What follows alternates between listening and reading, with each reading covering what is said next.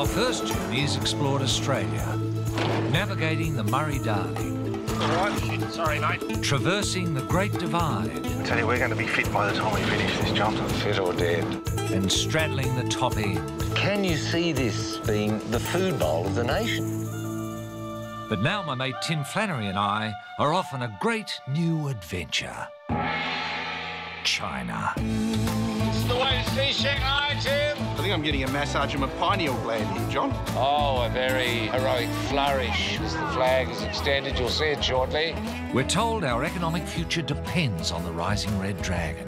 So when I look around here, I'm looking at a bit of Australia. There's a chunk of Australia in anything you can see built in the last 20 years. A superpower building cities at a rate the planet's never seen. This place here is pretty much the centre of the largest mass of humanity that has ever existed. And now we're finally starting to gain that power back. And this rise in the standard of living comes out of a hole in the ground in Australia.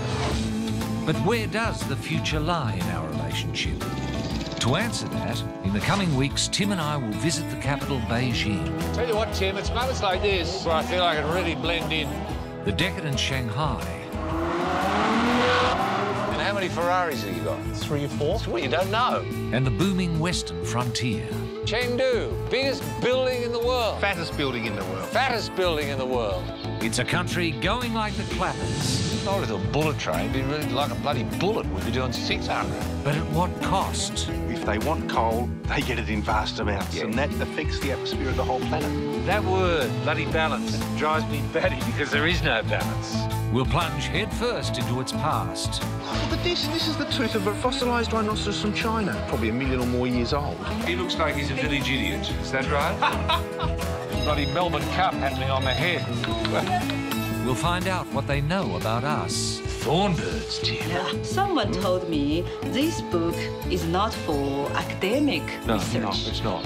And ask, should we be more than just China's quarry? So this is where we are, John, Port Hedland. And that ship down there's got about $20 million worth of iron ore on it. Way out to sea there, you can see another 30 or 40. I mean, I've had this idea for a long time now of the fork. Sorry, Tim, it's something I think would really work here. It's going to be one hell of a ride. Holy dooly. It's like riding a bike. You never forget how to do it. Cheers. Now, Timmy, let's fall in love.